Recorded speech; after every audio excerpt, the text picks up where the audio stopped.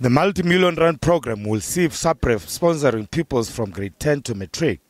They are chosen based on their marks in maths and science. They receive 5,000 rand per child per year towards their fees until they complete matric. Their engineering studies are then funded. There was no income in my household since first year, and I think I would really battle to get a student loan, and without the help of Sapref I would probably have to go and work to pay for my own studying.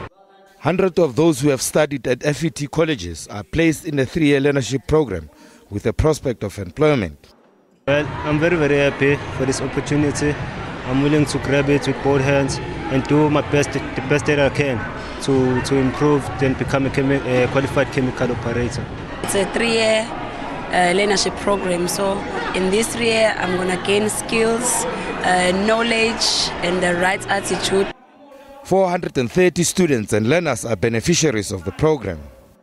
It is about providing the learners the opportunity to grow and to develop their skills. And whether in the end they're going to work for Sapref in the refining industry or whether they're going to work for any other company, they will make the contribution to further develop and grow the economy of this country.